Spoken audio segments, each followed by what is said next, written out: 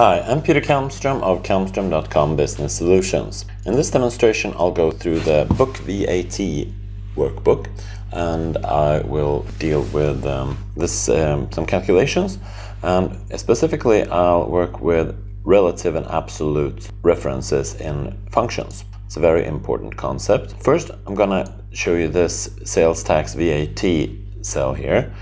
First I'm going to format that as a number, because in Sweden we have a sales tax of 25%, and I'm going to show you two ways of doing references to that. I want to calculate the VAT for these books, so I'm going to first start here and start with the equal sign, and of course I'm going to multiply the price excluding VAT, multiply that by the 25% here, the B1 cell.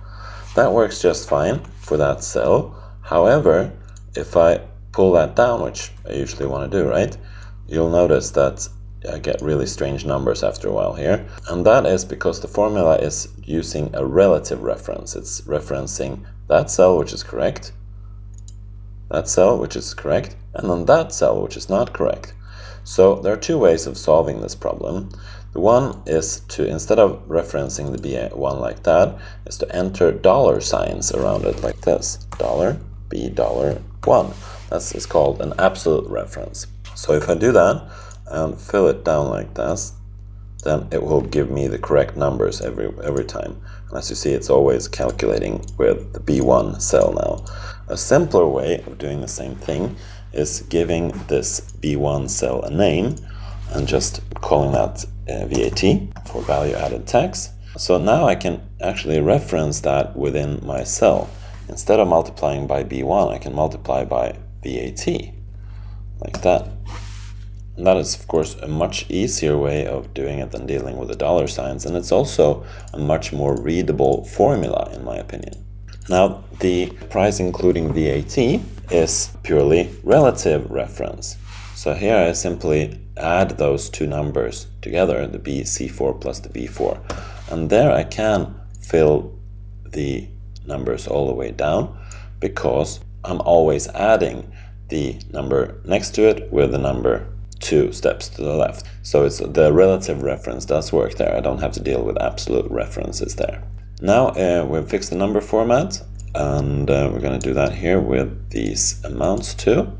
There we go. And then I'm going to make it look nice with colors and borders. You can do that in two ways. You can press that and you'll have a border underneath there.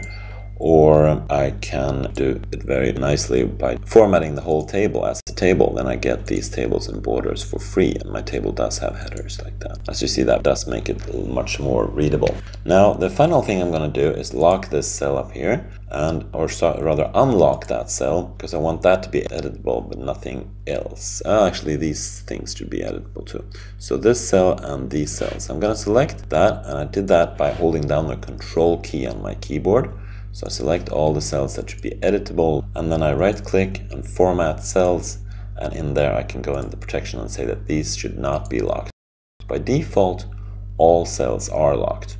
So if I just unlock the ones I want and then lock the entire sheet, or protect the entire sheet,